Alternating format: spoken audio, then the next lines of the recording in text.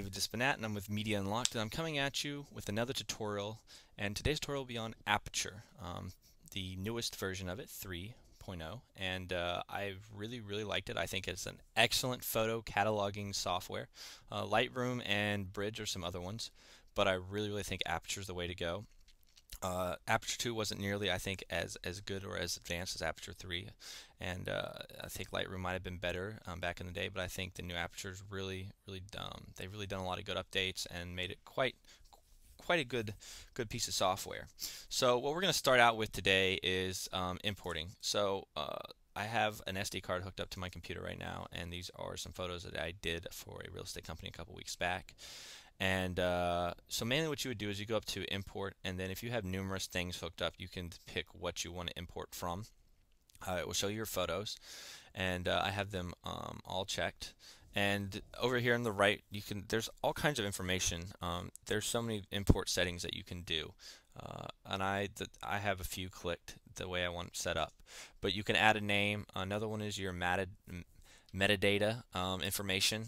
So all my photos will be stamped with this information, so it is hard to copyright my photos. It's pretty much impossible to copyright my photos, which is awesome. Then I would import them, and they would become what's called a project, which will pop under projects and albums.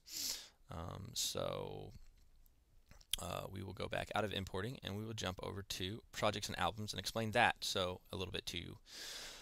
So we will open up models, and so these are projects, as you can see right here, and then within the projects, the projects are within the folders, and this is an excellent way to categorize your photos and stuff.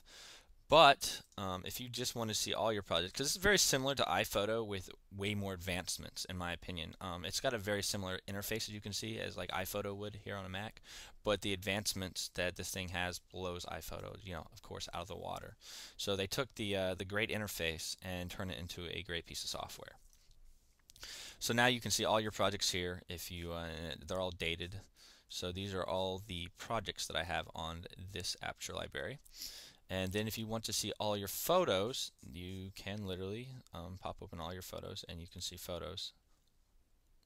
And you can see all your photos, and I have it set by date, so that would be my oldest photo, and then all the way down to my newest photo way at the bottom. So that's kind of how you set up your projects and albums. And I really like this system. It's great. So if I know I want to pull out a model photo, I can just go right into there and pull it up. So next I want to jump into is a little bit about the editing. So let's pull up a photo of a model. And this is a photo we did on the beach down in Virginia Beach. As you can see, the lighting on her face isn't as good as I wanted on this shot, but it doesn't really matter because I'm just showing you guys a little bit about. So what you want to do is you pop up to the far left corner and go over to adjustments. Now you can see your histogram and what the photo was shot at. And then you can go in and do I just call it basic editing. You do have the ability to do a lot more than basic editing, but this is kind of the way I like to do it, because every photo I have is very different. Oh, another thing when you import your photos that you can do is you can actually set your adjustments up ahead of time. So when you import every single photo, it will add that adjustment. It's called actions, and you can pretty much set it up so every photo coming in is going to be edited the same way. So if you have like a certain way that you like to edit your photos, or there's just a basic touch, like you might do some type of sharpening thing on every single one of your photos, it will go on and just do that for you, so that you don't have to do it on each and every photo. When imported, it will just do that for you, which is absolutely great. One thing I really like is this thing called a definition. I use it, but it does, of course, it's not going to look good for this photo. But you can go in and brighten up your photos, darken them up however you want. And this also does RAW, which is great. Aperture does do RAW, so you can edit your RAW photos. And then you have all this other, some of the very basic stuff that people use right here. So I really consider this editing software in Aperture to be basic editing. It's pre-editing before you send it to Photoshop. So, and it's much faster than Photoshop in my opinion. So, you can do your basic edits, and then once you're done editing the way you want your shot to look like, say, you can right-click on the shot and click edit with Photoshop, and it will shoot it over to Photoshop, which is great. But before you can actually do that, you have to set that up. So what you want to do is go to the far left corner, click on Aperture, then click on Preferences, click on Export, and you can go in here and you can actually add in the information right here. So say you wanted Photoshop CS5, that's what I'm using.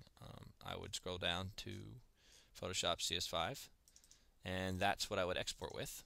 And then I can export it as an 8-bit TIFF or 8-bit PSD, and I like to keep it as a TIFF when I export at 300 DPI, and which is really nice. So, and there's a bunch of other settings, and I'll go over that in a future tutorial. And then another thing you can do is you can actually set up exporting your video. I kind of feel like an idiot because there it is, external video editor. So if you can actually catalog all your videos right here in Aperture as well. And I actually don't use it at all for my video, but I'll go on and set this up anyways because I use Final Cut Pro. So I'll set it up so that all my videos, when I export them, will go straight to Final Cut Pro, which is really nice.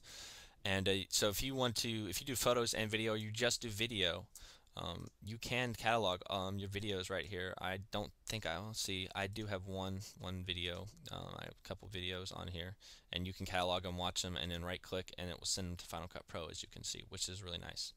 So these are some really basic things that you can do with Aperture. These are pretty much kind of my process. I pretty much import, find the photos I like, go into adjustments, edit them, right click, send them into Photoshop, do the final edits, and then I will set up a folder probably on my desktop, which I will drop them in there, and then they will get sent into an external hard drive as an edited file. But you can also send them right back into Aperture if you want. I do that sometimes. It just depends.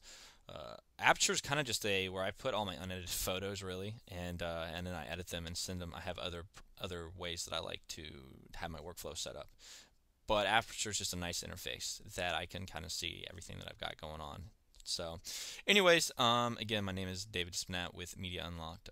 Check us out on Twitter or Facebook. Links will be in the pants bar down below, and I appreciate you guys stopping by and checking out my tutorial.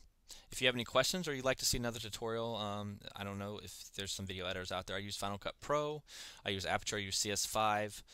So if there's anything that you'd like to see from those 3 softwares, I'd be more than happy to show you, or some kind of photo technique or anything like that. I'm always more than happy to show off what skills I have. That's what I'm here for. That's why I'm putting these videos up, is to show you what little knowledge I have and give it to you guys. There are quite a few people I like to watch. You should check out Don Bauer Photography, Nikon photographer out of, I believe, London. Great photographer, wonderful tutorials. And another one is called John POLIN Fro Knows Photo. I don't know if you guys have heard of him. I'm going to put both of their links down in the link bar below, so if you guys want to check out 2 really great photographers that do an excellent job of giving you hands-on tutorials. They actually take you out in the field with them and show you step by step. I get a lot of ideas from them because by no means am I a top-notch professional photographer. I'm very much on the low end, but I'm trying to move up in the world of photography and videography. So thank you very much, and you have a wonderful day.